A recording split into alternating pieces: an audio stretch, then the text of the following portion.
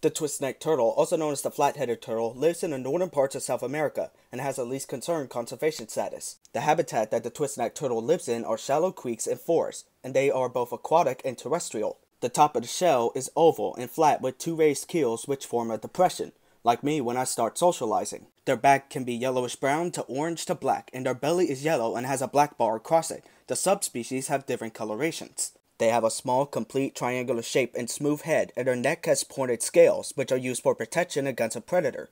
The face and neck colors are yellow-brown to orange dorsal stripes and black ventral and lateral stripes. Their limbs are also black. This coloration helps keep the twist-necked turtle safe for camouflage, but if they are detected by a predator, they will hide their flesh in their shell, which is very hard and many predators cannot crack it. They will start to breed in the rainy season. The males will start to follow the females, and once they actually start to meet, the males will start to mount the female's back, and then the males will rub their chin barbells against the female's head. They are known to breed on land and in the water, during the afternoon and night. The females will then lay oval eggs in the dry season.